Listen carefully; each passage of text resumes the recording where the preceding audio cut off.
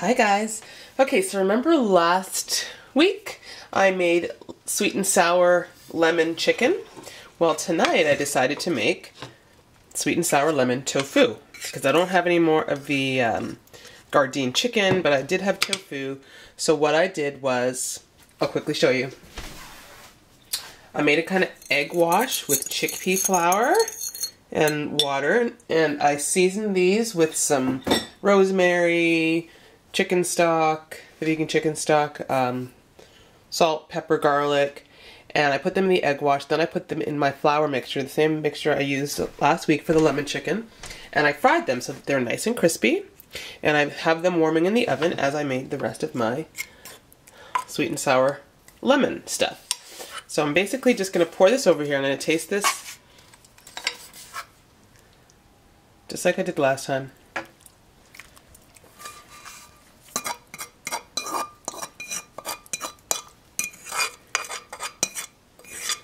I made it a little sweeter this time because my daughter seemed to want it a bit sweeter. And I'm just going to taste it. We'll see how the tofu tastes with this. The Gardein chicken tasted great. And there you go. So that's the sweet and sour lemon tofu. Let me get a nice zoom in and picture of that.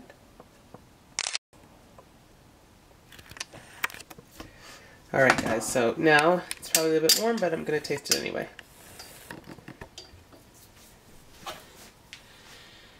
Okay, I made it the same way with like the mushrooms and stuff. I didn't put broccoli. I didn't have broccoli right now. I'm just cut up a piece right here.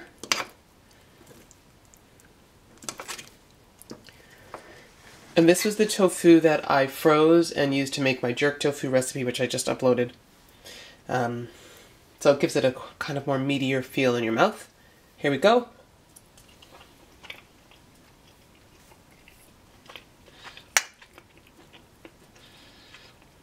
And it's good.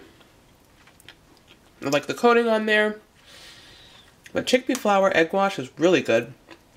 I'm going to use that rest of the chickpea flour egg wash, add a bit more chickpea flour to that, and try to make an omelet tomorrow, guys. I'm going to tell you about that when I do it.